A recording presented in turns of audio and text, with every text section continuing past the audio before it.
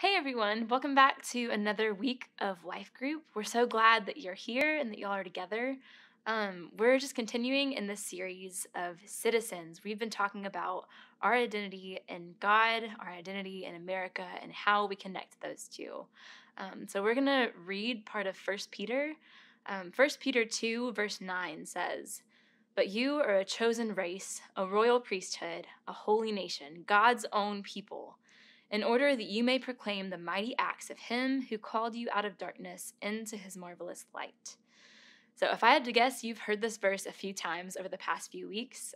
We've just been talking about it and growing deeper in it together more and more.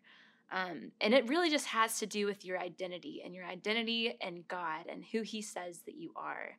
So this verse says that you are chosen, you are royal and holy, and you are God's own people. And that's the part that we're going to be focusing on, the God's own people part. What does that mean? We can say all day long that we are God's, but how do we live that out? So let's go to verse 10. Verse 10 says, "Once you were not a people, but now you are God's people.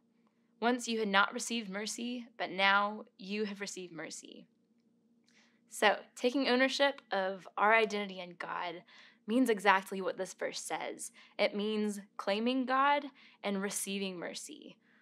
That second part can be kind of hard sometimes. Have you ever done something that you know was wrong and you had to admit it to somebody, or you just felt guilty about it?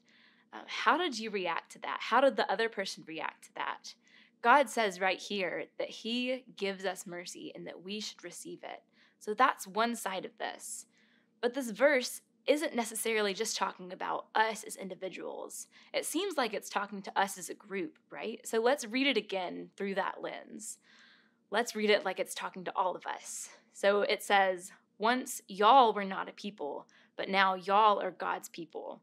Once y'all had not received mercy, but now you all have received mercy." This verse reads true for you and for all of us.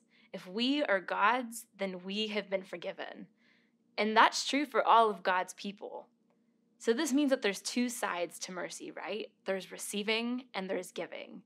And both can be hard. We talked about how receiving mercy can be difficult when we feel guilty or we know that we've done wrong. But how hard can it be to forgive someone else who's done something to us? But here's the thing. We are God's people. You are God's. Your neighbor is God's. Your life group, you are God's. And so if that is true, then we are all forgiven. That sounds too good to be true, and that sounds so easy, but in practice, it can be so much harder. So I want y'all to talk as a group about what that looks like, to receive mercy for yourselves, but then to go and to give mercy to your friends through that mercy that you have received. You are God's own. Your friends are God's own. And we have all been forgiven through his great, immeasurable love. Let's live like that's true.